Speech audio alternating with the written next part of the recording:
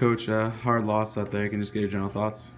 I thought we did a great job in the first half of moving the ball, finding open people, taking confident shots, and there were a couple of things we wanted to do within our game plan that worked.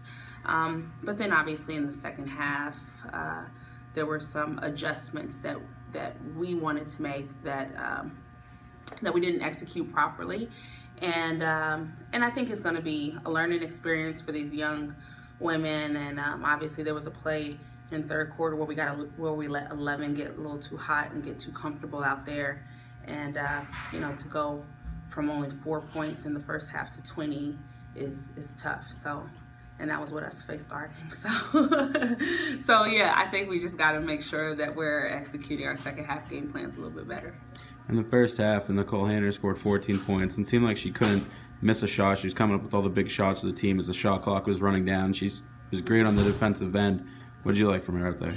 She was just being confident. She was being aggressive. She was taking what the defense was giving her, and it was actually in the flow of our offense.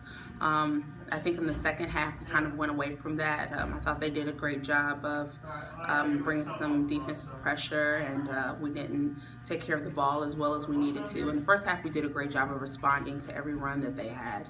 And in the second half, we got to find a place to generate energy from when we're not scoring. So once we're able to do that, I think we'll be a pretty solid team. Yeah, you have a quick turnaround, but you're back home Monday night against Stony Brook. What can you take from this game to get your team to play a full 40-minute effort?